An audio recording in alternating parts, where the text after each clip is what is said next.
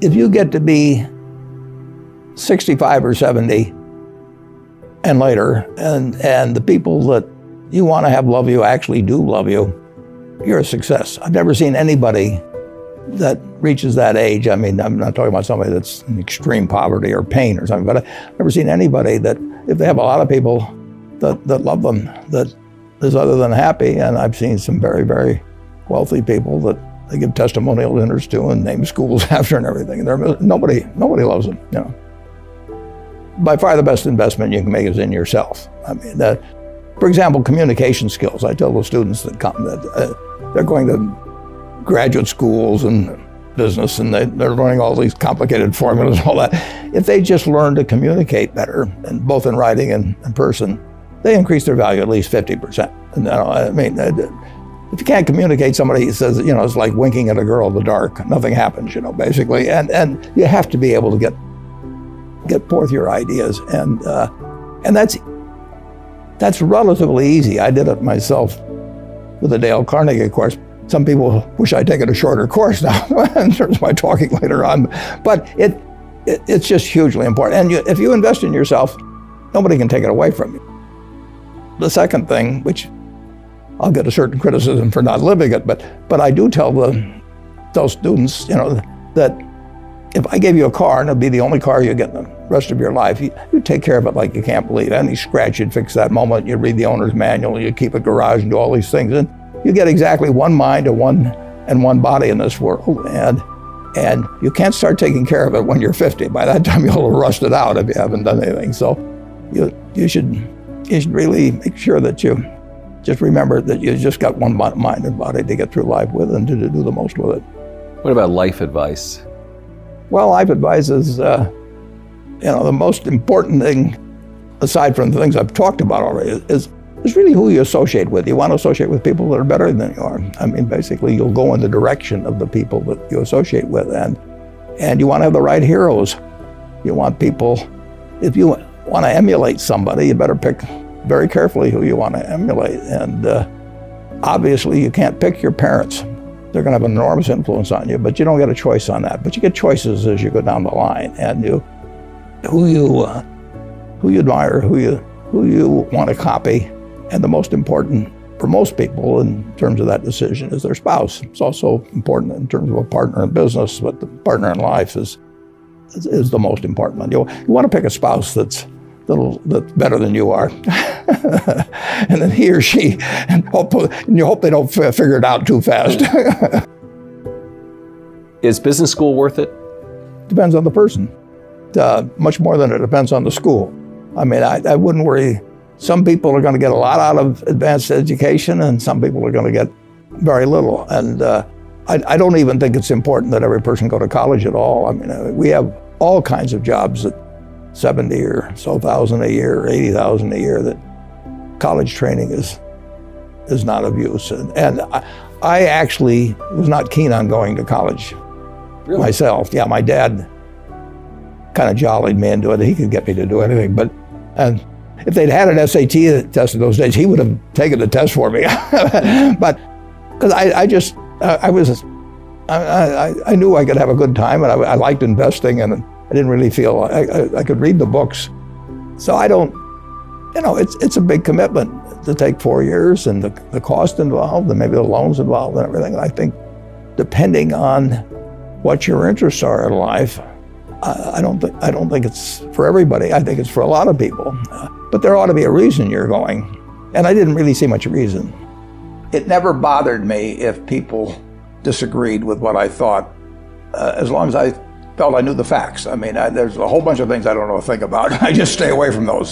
So I stay within what I call my circle of competence. You know, Tom Watson said it best. He said, you know, he said, I'm no genius, but I'm smart in spots, and I stay around those spots. Well, I try and stay around those spots, and I just don't have a problem if somebody says, you know, you're wrong on something. I go back and look at the facts, and I think that really is much more important, frankly, than having a few points of IQ or having an extra course or two in school or anything of the sort. You need emotional stability.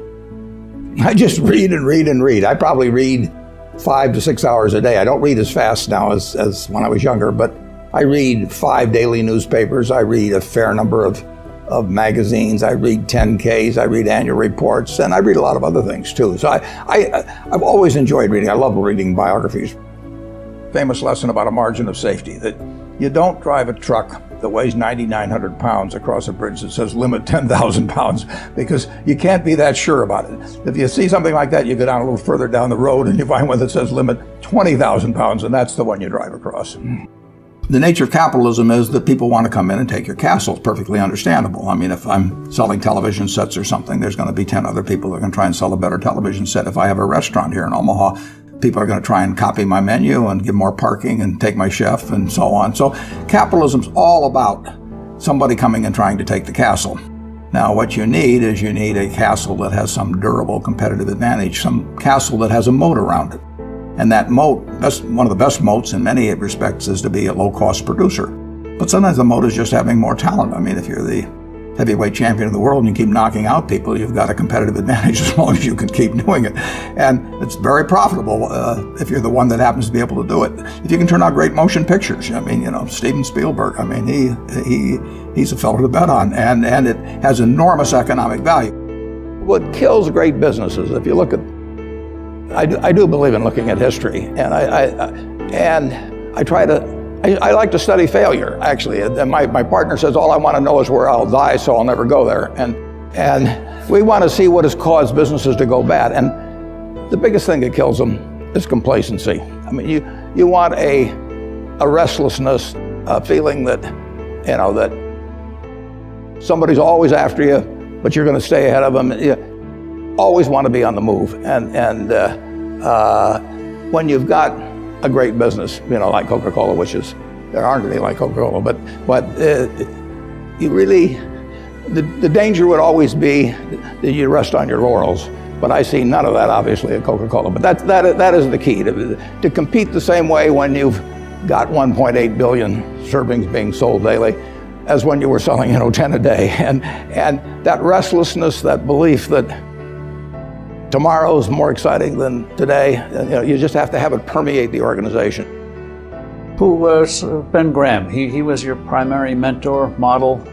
He was a wonderful man, and he was my professor at Columbia. I read his book when I was 19 at the University of Nebraska, and I'd started investing when I was 11, and I started reading about it when I was like 7. So I'd gone through I read every book in the Omaha Public Library that was on, by the time I was 12, on investing and stock market. And I had a lot of fun, but I never really found out, I never got grounded in anything. And it was entertaining, but it wasn't going to be profitable. And then I read Graham's book, The Intelligent Investor, when I was at the University of Nebraska. And that just opened the whole thing up to me. Yeah, and I named my oldest son is named Howard after my dad, Graham Buffett. And he was a marvelous man. Never expected anything from me in return. You have given a lot of fabulous advice, but what's the best advice that you've ever received? Well, I received it in a variety of forms, particularly from my father when I was very young. But I mean, he basically, I think, taught me how to live. Not that I did it perfectly or anything like that, but I mean, he was giving me lessons, but he wasn't doing it by preaching to me. He was doing it by example. But basically, well, the biggest lesson, in a sense, I got is the power of unconditional love. I mean, I think there is no power on earth like unconditional love. And I think that if you offer that to your child, I mean, you're 90% of the way home, and maybe days when you don't feel like it. It's not uncritical love. That's a different animal. But to know you always can come back, I mean, that is huge in life. That takes you a long, long way. And I would say that every parent out there that can extend that to their child at a very young age, it's going to make for a better human being. And you felt like you got that kind of unconditional love from your dad? I absolutely did, yeah. That is a powerful thing. It is a powerful thing.